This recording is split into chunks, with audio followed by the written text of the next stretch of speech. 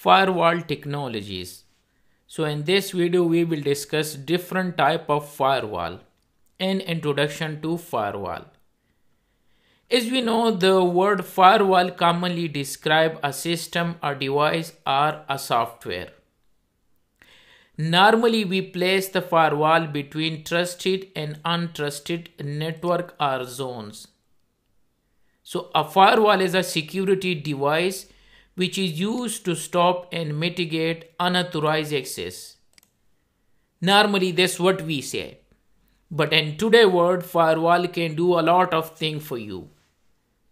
You can configure routing, advanced routing, dynamic routing, static routing, net, security policy, use you as a bridge mode. You can use them in distributed mode. You can configure policy. You can configure many things. But in simple word, normally we configure policy in firewall. So you define the policy as per your company, and this firewall will grant or reject access to traffic flow between trusted and untrusted zone based on your firewall policy. Also keep in mind that a firewall monitor and check incoming and outgoing traffic related to the flow. So whatever the traffic is going and coming, so firewall will monitor those traffic as well. And you can generate report as well. You can see the logs as well in firewall. This firewall decide to allow or block specific traffic based on defined set of security rule and policy. So you need to configure. Maybe one company allowed social networking website, but other company may and may not want to allow this one. So you need to configure these rules and these policy and firewall, and then the firewall will decide to allow or block the traffic. So a firewall can be a hardware, it can be a software, and it can be both. And it can be a cloud-based, and it can be a virtual firewall. Firewall are divided in 3 generations. The first generation of firewall technology consists of packet filter technology. The first generation was packet filter technology firewall. Then the things are changed, and second generation firewall started with application layer technologies. And then in third generation, which we are now, a stateful filter inspection, which we call them next generation firewall as well. Stateful, which we will discuss a bit later. So firewall, we are using them to secure our home, our enterprise, our network from any sort of attack, cyber attack.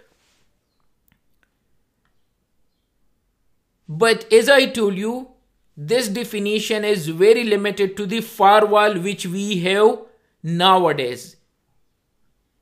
But in simple words, firewall identify good traffic, good data, and bad traffic, bad data. And as per your set policy, it will drop or it will allow the traffic. There are many firewall and many companies which they provide firewall solution. One of the famous one is Checkpoint Firewall. Second is Palo Alto Firewall. And then we have many other vendor firewall, Fortinet Firewall, Cisco ASA Firewall, Cisco FTD Firepower, and so many other firewall we have in the market. Now coming to the first type of firewall, which is called stateful firewall. Basically, stateful firewall maintain the state of connection when the packet is traveling. So when the traffic is going out, so it will maintain the state of connection, which we call them state table of firewall. On base of this firewall, this stateful and this state table, return traffic will be allowed automatically and dynamically. Normally I give example to my student. Suppose there is a security guard on your door, and in the morning you go out for morning walk. So if you come back to your home, security guard will allow you, because he know that this guy belong to this house and he go out for walk and he will come back. So he will never ask you anything and he will allow you straight away, security guard, because he have the state table in his mind. He know that this guy go out from house and he will return back. So the same thing doing by stateful firewall, which is one of the feature of today next generation firewall. So suppose this C1 sent the traffic to H1 outside. So when the return traffic came, this next generation firewall will check the state table first. And if they found the existing connection, so the traffic will be allowed. But keep in mind, if somebody generate the first time packet here, so it will be blocked. Yeah, if there is a rule to allow them, then it will be allowed. But if you initiate traffic directly from outside, it will not be allowed, because this connection table don't have information about this new connection. So that's why it's a good feature, by the way. That's why we normally create only for TCP traffic. Normally we create one policy from source to destination, because the return traffic is allowed automatically. We don't need to create. And why? Because of stateful connection. Because this next generation firewall keep the state table. So when the traffic come back, so it will check the state table. If this is existing connection, they will be allowed. So this is called stateful firewall. Now let's go to the opposite of stateful is stateless, like a jobless, useless. Now stateless firewall watch the network traffic and restrict and block the packet. On which category? Is restrict and block the packet based on source and destination address only. This firewall restrict and block packet based on static value. Static means you need to define the source and destination, like ACL. This is my source, this is the destination, block this traffic. But if the return traffic is coming, it means you need to create a new rule for return traffic. And let me give you the same example. Suppose if you go out in the morning from your house for morning walk, and when you come back, the security guard will stop you, because he don't remember anything. You go out because he don't have a state table. They will ask you, show me the permission to go inside to the house. You will say, no, I go out in this morning just for walking. He'll say no. So it means you need to create two different static value, one for in to out, another from out to in. Then the stateless firewall will allow you. Like in ACL, you need to configure these things. You need to identify the traffic from source to destination and the return traffic as well. Because stateless firewall are not aware of traffic pattern and neither they know the data flow. While the stateful firewall, which we saw, they keep the table. So this is the main difference between stateful and stateless firewall. So it evaluates the packet content statically and does not keep the track of connection status, definitely in state. Now coming to another type of firewall, we have a packet filtering firewall. Packet filtering firewall basically use ACL, access control list. And they can use standard ACL, extended ACL, name ACL, dynamic ACL, infrastructure ACL, and they can use any sort of ACL to allow and deny the traffic based on those ACL value. But anybody can bypass packet filter firewall nowadays because you can spoof your IP. Suppose you create a rule in this firewall and this packet filter firewall that the source has to be 10.1.1.0 subnet and destination is 88, allowed DNS 53 and allowed, and deny rest of the traffic. And suppose your IP is 10.2.2, which will be blocked by this rule deny any. You can spoof your IP and make them 10.1.1 range IP. So this firewall will allow you easily. Because packet filter firewall just using ACL. And they are using source and destination addresses. And based on that they will decide. Normally packet filter firewall working on network and transport layer means the source and destination address, source and destination port.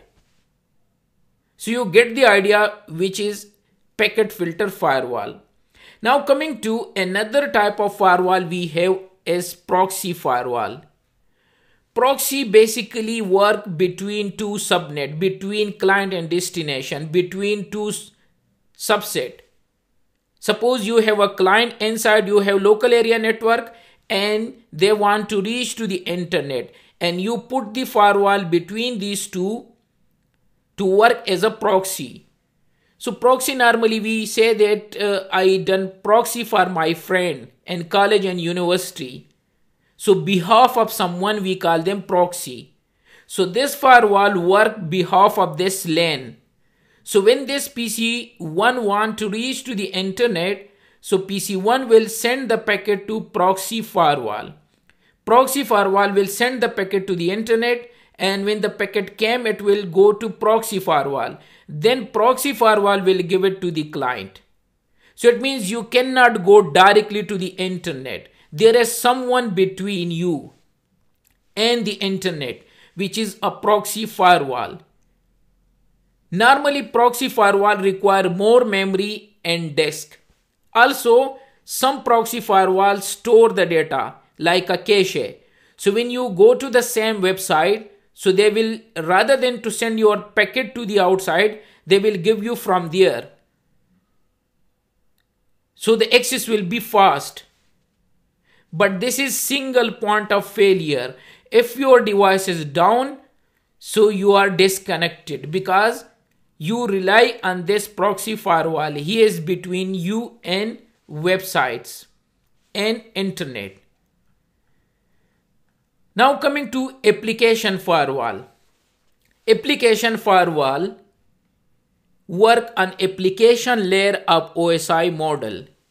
This application firewall block the contents and control the traffic based on application rather than source and destination port number. It using application because port hopping is there. You can change the port. You can divert the port.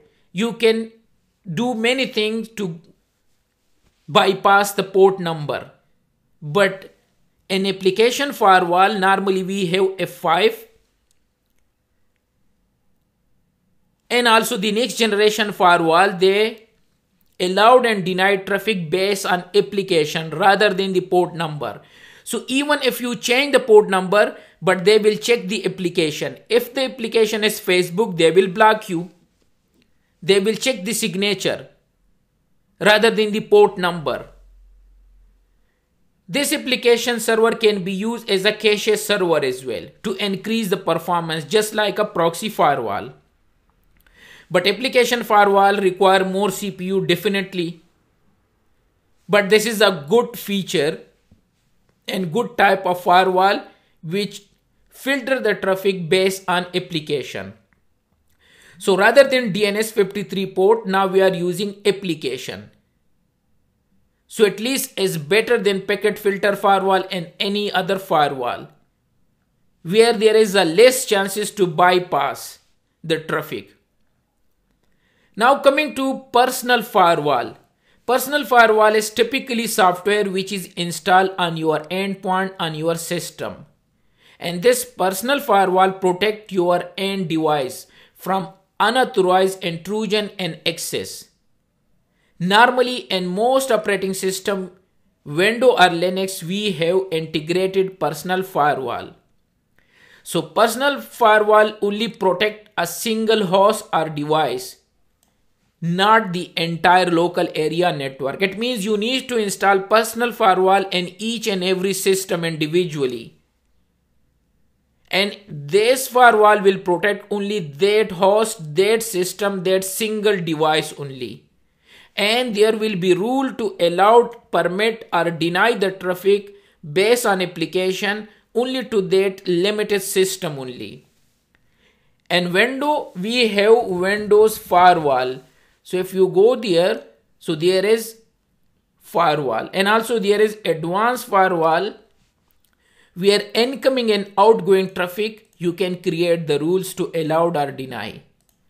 And also in Linux and other host, we have such sort of personal firewall. Even you can install the firewall, such as we have Kaspersky and other vendor firewall to install to protect the system.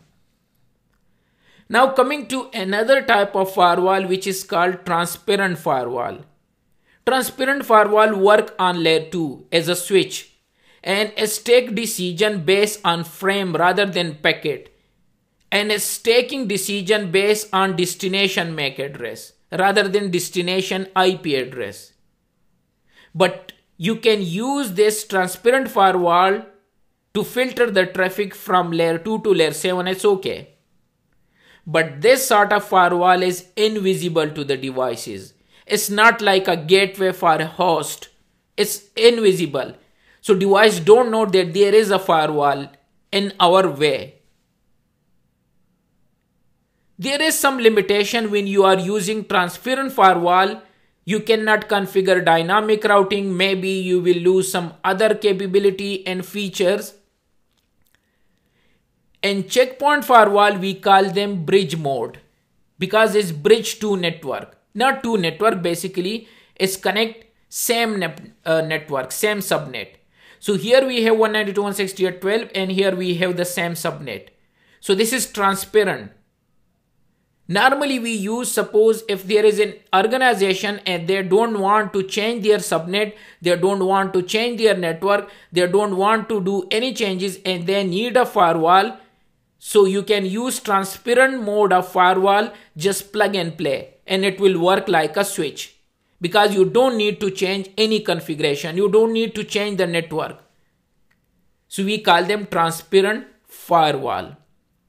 Then there is another type of firewall which is in Palo Alto firewall. We call them vWire, either virtual wire firewall. Basically this firewall bind two Ethernet interfaces together like a bridge, and it will allow the traffic to pass between two interfaces, which we call them vWire deployment in Palo Alto firewall. And this sort of firewall doesn't require to change or configure anything in the network devices, and it support a lot of things. But some of the things you will lose, like a routing and those other stuff. So this is called vWire. Basically we use this in Palo Alto firewall. Now another type is traditional network firewall, the old category firewalls, traditional, which take decision based on source and destination port. It means it only use network and transport layer of OSI model. You need to configure the rule source IP, destination IP, source port, destination port, which can be bypassed easily. You can spoof your IP, you can change the IP, you can hop the port number. It was the old type of traditional network firewall.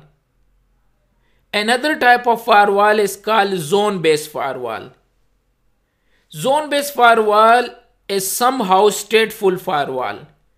You can make Cisco router as a zone-based firewall. There is some type of operating system, iOS router, which you can make zone-based firewall as well. And also we use zone-based firewall for next generation firewall as well. Like a Palo Alto, you need to create zone to allow the traffic from one zone to another zone. Also in checkpoint, somehow you need to create zone as well. So this is also one of the feature of next generation firewall, to create the zone. So it's easy to deploy such things, and it's easy to deploy and configure the policy to from one zone to another zone. And also, as I told you, zone-based firewall, you can make Cisco iOS router as a zone-based firewall as well. Another type of firewall, we have cloud-based firewall. Cloud-based are software-based cloud deployed network devices basically. So this cloud-based firewall is basically made to stop and mitigate unwanted access to private network, your cloud network. So because you are using cloud, so definitely you need a cloud-based firewall, which is designed for modern business need. This cloud-based firewall will protect your application in the cloud, so that nobody can do attack on your devices. So it will stop any cyber attack on your cloud solution. Such firewall, we call them firewall as a services, either security as a services. Just like a software as a services, so we have firewall as a services and security as a services and cloud environment. Another type of firewall is virtual firewall. When you deploy the firewall virtually rather than using physical appliance, then we call them virtual firewall, because you deploy them in your virtual environment and your virtualized environment, where you want to protect your virtual environment and your physical environment. Keep in mind, nowadays you can use any sort of operating system virtually as well, where you can protect your network rather than to use appliances. So rather than to use physical appliances, you can deploy these firewall in virtual environment. Like VMware, we have other solution as well where you can deploy them virtually. And it's similar like a physical appliance, but it is virtually, so you can save the space as well, and you don't need the physical appliance, and it will work similar like any physical firewall. And also you can use virtual firewall to protect your virtual environment. Another type of firewall is called UTM, Unified Threat Management Technology. So UTM is give to you hardware and software device which is capable of various security function, such as packet filtering, proxy, IDS, IPS, protection against malware, application control, and it can provide you antivirus, anti-spam, content filtering, web filtering, and so many other stuff. So whatever the next generation firewall provide you, those things provided by UTM as well. So then what is the difference between UTM and next generation firewall? Whatever in next generation firewall you have in UTM as well. Quality of services, IPS, IDS, data leak prevention, URL filtering, antivirus, anti-spam, URL, and all those things are available here and there as well. The main difference which UTM and next generation firewall has, UTM take time because it will send the packet one by one. Maybe they will send them to URL first, then antivirus, then anti-spam, then content filter, then web filter, then URL filter. It will take time. Suppose I would say in simple word, suppose if UTM take 1 hour to decide about the traffic, next generation firewall will take 10 minutes to decide. And also there are some extra feature in next generation firewall, such as deep packet inspection, also user ID, content ID, and app ID. So somehow it's similar, but the main difference is, I told you, is deep packet inspection, and it's taking time to decide because they have different modules to send the packet and decide the packet. And rather than next generation, it will do it at once. And finally, we have next generation firewall. So whatever we discuss in all type of firewall, you will find the same feature and role in next generation firewall as well. It means in next generation firewall, you can configure the policy based on source IP, destination IP, yes. Based on source port and destination port, yes. And whatever we discuss in UTM, you will find here, yes. What is the difference? There are four main differences between other firewall and next generation firewall. App awareness, user ID, and content ID, and deep packet inspection. Next generation firewall can take decision based on user ID, user group. Second, they can block the traffic and can allow the traffic based on application rather than port number. So when you block Facebook, so whatever you use, whatever you change the port or whatever you do, they will block you. And also content ID, content means it will check antivirus, anti-spam, URL filtering. All those features are available in next generation firewall. And the last thing is deep packet inspection. It will check deeply the packet inside. So they can stop you, either they can allow your traffic. Normally, I give an example of deep packet inspection of next generation firewall. Other firewall will take X-ray. Suppose you have an issue in your head, or maybe you have some other issue. So what you can do, normally you take X-ray. So X-ray will not give you full detail of your body or maybe your head, whatever you have an issue. Normally doctor suggests you to take X-ray. Now after that, we can do CT scan as well, which can give you more information. But we have another technology which is called DNA test. So DNA can provide you each and everything, whatever in your body inside and whatever. So this deep packet inspection is like a DNA test which is deeply and which can give you full information, full and each information about your body. So this is called deep packet inspection. So next generation firewall is provide you performance, fast processing. It provide you all the stuff which we discuss, IPS, IDS, URL filtering, which we call them a URL content filter.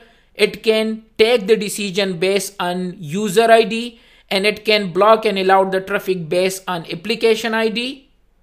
And finally, I said deep packet inspection. At the end, I would say where we can deploy the firewall. You can deploy the firewall anywhere in your environment. It can be a trusted boundary, and it can be externally, it can be internally, it can be in your data center. Normally we use parameter firewall, which we deploy on the edge, which connected to the internet and your internal network. And we deploy them inside a data center as well. But it can be anywhere which you require to filter and where you want protection. So you can deploy the firewall anywhere in your environment.